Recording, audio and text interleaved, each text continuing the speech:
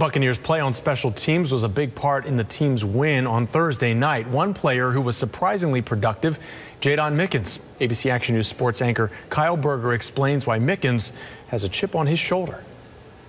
Who gets cut the first day of camp, comes back, be the returner all year, gets COVID, cut again? Buccaneers punt returner Jaydon Mickens knows the life of an undrafted player all too well. When somebody says, I can't do something, when I can't do something, I'm going to show you. Mickens joined the Bucs in 2019. He's been cut 4 times, sent to the practice squad, and each time worked his way back to the active roster. I'm undrafted.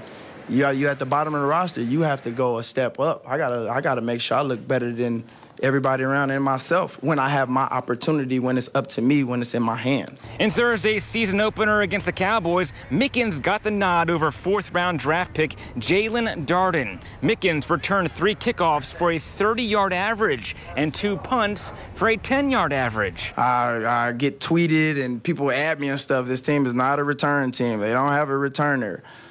So we kind of took that personal, so we came out and we hit him in the mouth. And those haters could fuel for another run at a Super Bowl title. Hell yeah, we want that again. Like that feeling, that's what you do it for. That's what you do it for. Everywhere I go, it's like, hey, Super Bowl champion Jaydon Mickens, and not just Jaydon Mickens, the football player. In Tampa, Kyle Berger, ABC Action News.